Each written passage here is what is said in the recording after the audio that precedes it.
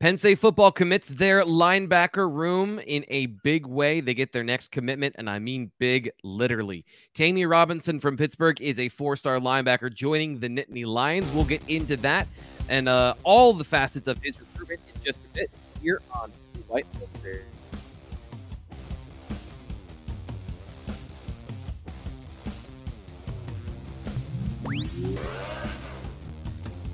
I'm your host, Thomas Frank Carr. We are discussing 4-star linebacker Tony Robinson committing to the Nittany Lions this Friday evening. I'm here with recruiting insider Ryan Snyder to give us the full picture, give us the story form with all the little, Lord of the Rings details. We're going through all the stuff that happened today on the way to this very long journey for Tony Robinson becoming a Penn State Nittany Lion. So, Ryan, where do you want to start with Tony and his recruitment to Penn State? Just the fact of how important he is. This has been a recruitment. Him and Tony, who of course just committed yesterday.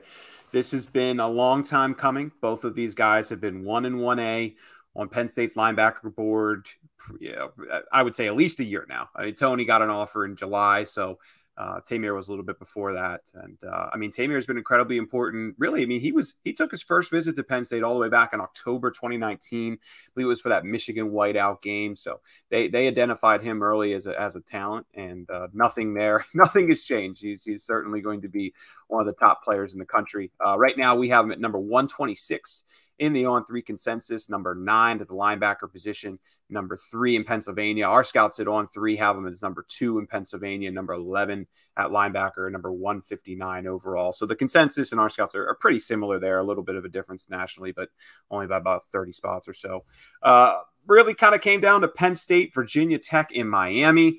Miami felt like the team that pushed Penn State the most here, but Brent Pry had a massive impact on this recruitment on both ends, really. Yeah. Tamir Robinson would have been committed by now, without a doubt in my mind, if Brent Pry never leaves this program. I mean, he flat out admitted that to me in April, that was kind of in the works at some point in the spring. And then, of course, previous to the spring, of course, Brent left in November, but that was in the works kind of last fall. And then with Brent leaving, it kind of put a pause to everything. And really from that point forward, it was about getting closer with Manny Diaz. He even admitted it in April that he still needed to really get to know Manny. And that's really what that official visit was all about. Of course, they brought him on campus with Tony Rojas and all the other committed players too. And Tamir spoke very highly of, just that overall bond and that weekend in general. So big get for Penn State. Again, they beat out Miami and Virginia Tech basically, but there are a host of schools that really pushed for this one. And it's a big get for Penn State. And by the way, I keep saying Tony Robinson and Tamir Rojas. They are going to be joined at the hip and in my brain throughout their entire career, no matter what happens, because we've been talking about these two players for such a long time. And we were talking a little bit before the show of I like these things to be singular. So we're talking about Tamir Robinson. We're discussing his story alone, but really it's hard to do without talking about both of them. So when you look at these commitments back to back and now Tamir Robinson being a part of the Penn State class of 2023, how big of a commitment was this and how big was it to get these two players across the line, considering the teams that were interested in that you just mentioned that were interested in Robinson and the totality of the class now that you have these two pieces finally in place? Mm-hmm. Well, one thing I'll say this is a bunch of crystal balls and RPM picks. They went in early for Tamir Robinson, right? They last fall. I think I put mine in February. And for the longest time, publicly, fans have seen Penn State's a favorite here. And of course, they look at those and they kind of just gauge off of what we put in. But there was a point here in, I don't know. He went to Miami in early April. And somewhere between early April and that official visit, maybe even a little after that official visit, where I think he was leaning towards Miami. And more people have kind of hinted that now that this has gotten to the finish line, right? There wasn't a lot of people talking about it when at the time. But there was a point where Mario Cristobal had not only had his foot in the door, but was probably the favorite here. So the fact that Penn State was able to get that out of the way, get him to change his mind, of course, and to lean back towards Penn State and, of course, get it over the finish line. Well, it's never over the finish line until December, I should say. Not for wood, Penn State fans, I know. But to get it to this point is a big win for Manny Diaz. And really Terry Smith too. Of course, Terry Smith had a massive impact. Terry is Penn State's ace recruiter, really, in Philadelphia and Pittsburgh, and Terry was probably the one who did the most here. It was really kind of getting comfortable with Diaz then during that official visit that made it stick. So big get. I mean, there really just also weren't a ton of other linebackers that Penn State loved. They liked Jordan Hall. Okay. They liked Phil Picciotti. They liked a few others, but they didn't love them. I mean, they loved Tamir Robinson. And I think Manny Diaz and his style of defense and the way he wants to play played into that in a significant way in this class. Because if you look at the linebackers they pursued, including Tamir Robinson, the guys that stuck around from the beginning of this cycle all had similar abilities. They could run, they can hit, they were multi-dimensional players, and I think that's a huge part of the Manny Diaz influence here. Let's talk about him quickly before we get into some of those skills that he's bringing to the table from Tamir Robinson.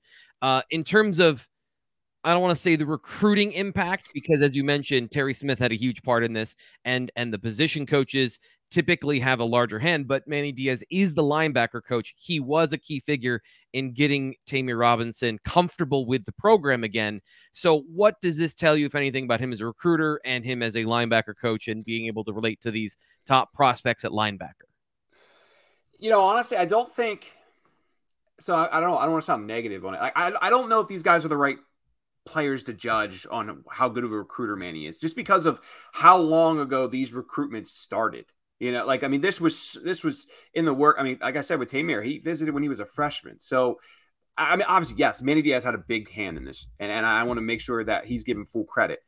I'll really know how good of a recruiter Manny Diaz is if they get Aaron Childs, if they get Anthony Specca, if they get Chris Jones. Those are pretty much their three top 2024 guys. I want to make sure that Manny gets the credit for these. It's with Tony too, but again, even with Tony, Jaywan Snyder was probably the most important person there. Him and Alan Zamitis too, to some degree, because Jaywan's really Tony comes up for the whiteout, and really from that point forward, Jaywan's doing the vast majority of the work there. So yes, Manny had a big role. His defense had a big role, getting comfortable with him. Those little things, but that happened towards the back half of this. You got to get to that point first. Right. And that's really where Terry Smith and Jaywan Snyder and Alan Zamitis and some other people just, I think, had a more important role. So again, talk to me in a year from now when Aaron Childs is deciding, Anthony Specca, Chris Jones, and I think we'll have a much better feel for really what Manny Diaz's strengths are on the recruiting trail and how he's able to get it done, because Manny's fully involved with those recruitments, obviously, since he's been here for a couple months now. That's why you're the expert. That's why you're the recruiting insider here on our breaking news edition of Tamir Robinson's commitment to the Nittany Lions. Now, for my favorite part, because it's the part I know about, that would be T. Frank's film room. We're going to take a look at what Tamir Robinson brings to the table for Penn State. And it is an interesting journey, Ryan, let me tell you. Because you have these expectations, you have these preconceived notions from what you're expecting, knowing how important that he was to this class. Now, the first thing is he is a high 4-star talent based on his physical skills. He is all of 6'2", 6'3", somewhere in there. Humongous frame. I understand the conversation about why some people want him to play defensive end. That's where he started the season last year. And let me tell you, after watching those games, I never want to see Tamir play defensive end ever again. Ever again. It is not a natural fit for him. You know what is a natural fit for him? Linebacker. In the middle of a game, this game here, maybe 3 weeks into the season, I think it was, in a blowout, they just put him at linebacker and said, let's see what happens. And the sparks started flying. He is a natural pursuit player. You can see the frame, the size, the speed, the closing burst. He is physical at the point of contact as a linebacker, which is an important thing. Again, that you can see his ability to read, react, and a natural ability. These skills that you're watching here, they were not present when he was playing other positions, but at Brashear, he was playing all of the positions. Let me just tell you, linebacker, yes, and watch his movement skills. This is why he is a complete player. He can cover down the middle of the field. He can flip his hips and turn for a tall player. I really like that. But he also played edge defender, slot corner, safety, Mike linebacker. He was all over the field for Brashear, and it got a sense of we know he's special, but where do we put him and where do we use him best? And this is what I like, is that he has the versatility of these skills. Now, not all of them are great. And I'm not saying he's doing a great job in slot coverage here, but as a safety, this is really good. You know, that long frame, being able to rally and tackle, I love the versatility he brings. And if he plays in the box at linebacker, he's going to accentuate all of those skills. And then when we go back to the frame and the size, how big do you want him to be? Because he can be as big as you want him to be. Like, his frame can carry as much weight as you want. He'll be a natural at that size. And then let's get into some of the areas of development that I think, when you look at what he is, Tamir is a raw prospect. Like I said, he picked up linebacker in the middle of a game and started playing it. Now, there's over pursuit. There's some false steps. There's some missed tackles. There's some bad reads, kind of all over the place. But when you're looking at these situations, you're understanding that situation. I think there's a couple of things that will fix this immediately. The first is playing time, which is a bit of a bummer, seeing he's coming off the torn ACL this past year. He got like 2.5 games at linebacker and then got injured, which was a huge bummer because I wanted to see more.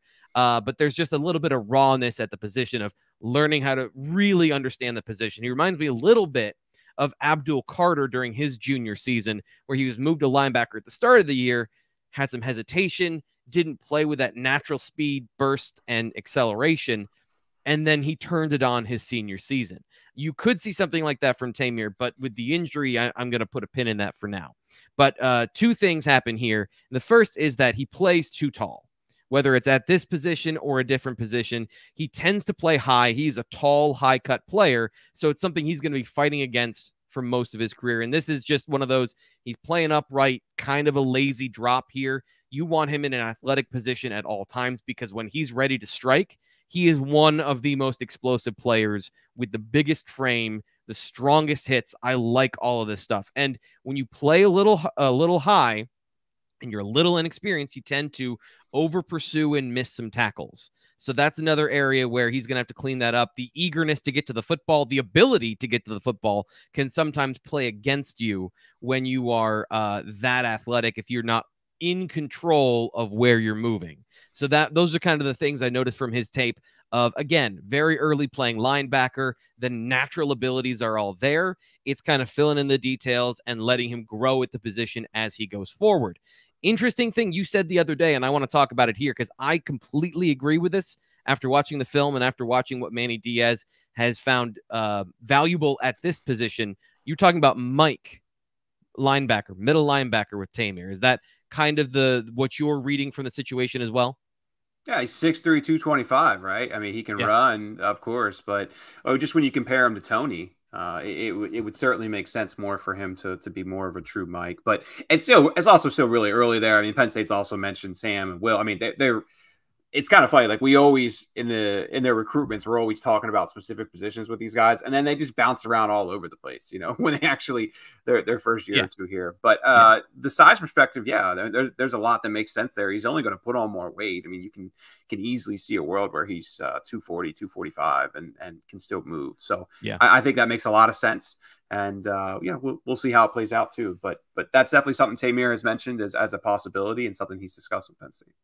It's interesting trying to learn Manny Diaz and some of the subtle things that are different from Brent Pry or that he values in each position. And I haven't seen a ton of difference between the linebackers they've recruited at middle linebacker versus Will.